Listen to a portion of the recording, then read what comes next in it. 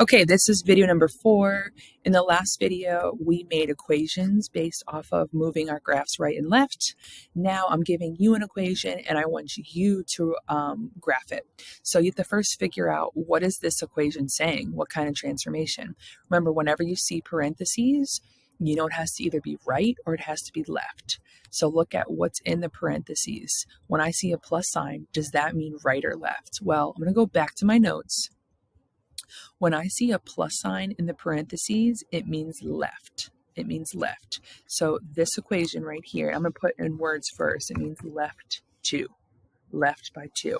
So, and I'm also going to highlight this because this is what I'm using the red points to show it.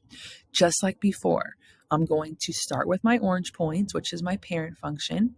And from every orange point, I'm going to count left 2 and put a red point. So I like to start in this right-hand corner. This first orange point, you start wherever you want. So I'm going to pick my red point up and count left 2. 1, 2. Here's my first one.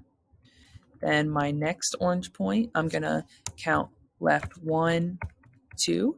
And if you notice, it's hitting my other orange point. That's okay. They can overlap. I was looking for that final product. What does the whole graph look like when you move it left 2? My next one is going to start in the middle and move it left 1, 2.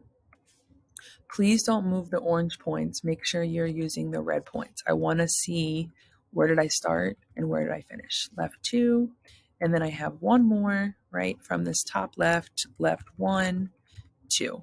And you can see the shape is still the same. If the shape's not the same, you've messed up, right? And then the last thing, I'm going to click this black dotted line and move it to fit my transformation. I just moved that whole graph left 2.